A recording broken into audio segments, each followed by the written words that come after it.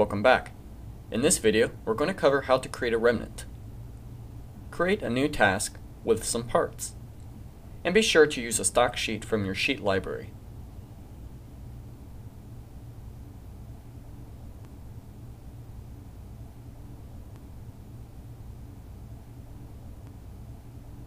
Nest the task, and then go to the Auto NC icon.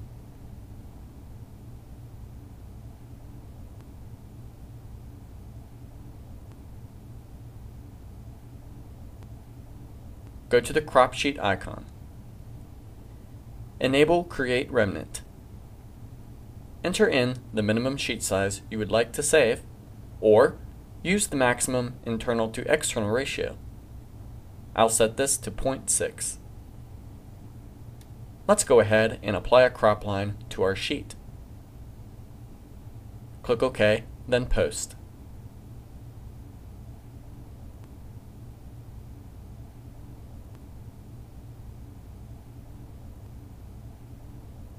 Now let's update our program.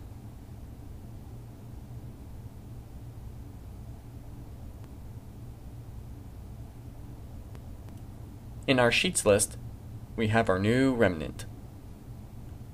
That's all there is to it.